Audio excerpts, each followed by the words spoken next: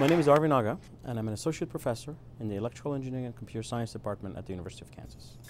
And these projects involve giving students these kits that they can build these robot bodies and brains and program them accordingly to compete in a number of competitions.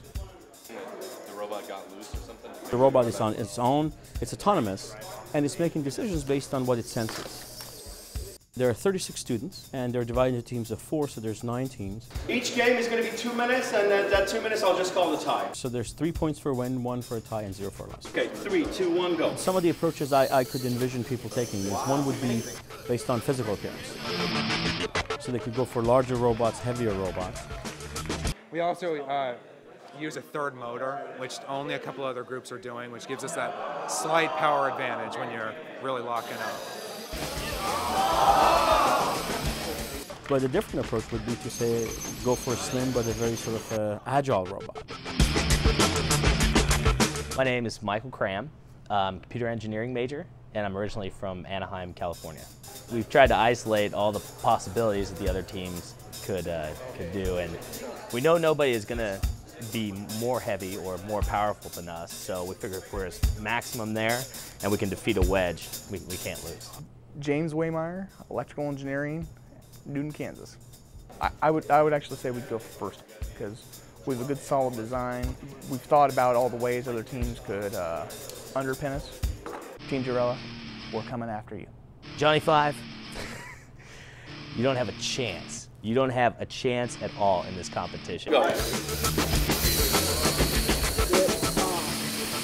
on, Johnny. Push him off center.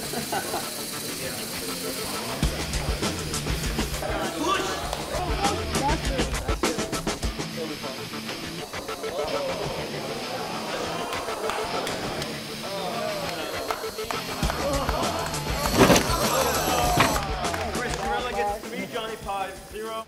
We win as a team and we lose as a team. At least we beat Johnny 5. This class has been the most eye-opening teamwork experience I've ever had. Gaining 18 points total from the 18 bouts, that puts Ambertronics in #1 and they win the Sumo competition. The competition benefits the student in a number of ways. Number one, it forces the students to collectively come up with decisions. In many of the school projects or exams, they work alone. Now here they have to get together with other people and try to brainstorm and come up with sort of collective ideas that work, number one. Number two, it benefits them because it lets them know as engineers and scientists, it's not only what you do, but it's what others do that matter too.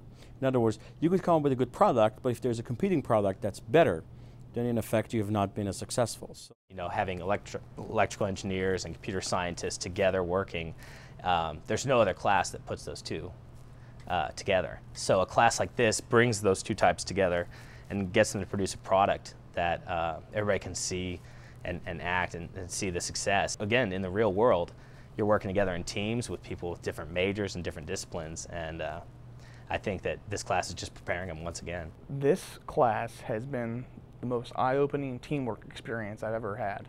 So we had to isolate who was best at doing what and realize that we win as a team and we lose as a team.